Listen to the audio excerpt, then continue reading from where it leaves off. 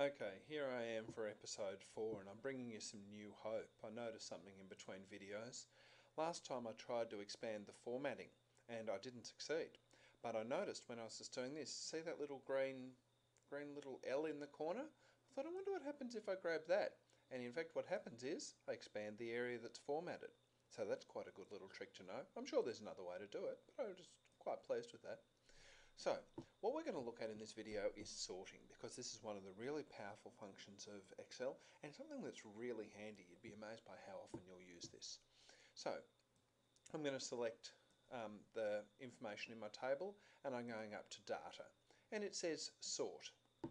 So you can actually sort by a number of different levels, but for now I'm just going to sort by one.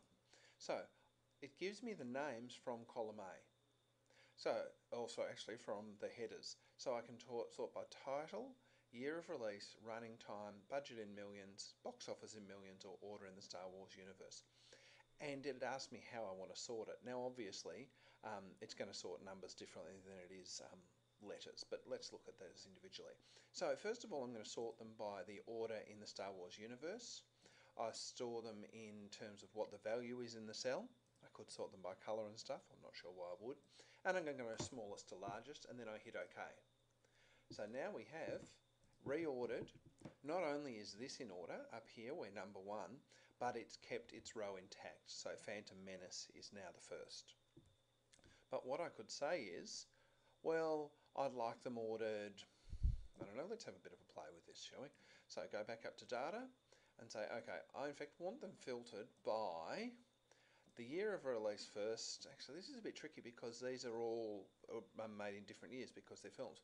But let's say that some of them were made in the same year. I could sort by the year of release first, and then I could add a level and say, and then by their movie title. So it's from the smallest year to the largest, and then by movie title. Now what you can see here is just that it's sorted by year, because there are no two in the same year. But let's say you were sorting data where it was all the same information in one column or lots of repeats. You can sort by multiple criteria. You can do that alphabetically or you can do it from number, smallest to largest. Really powerful. Have a go.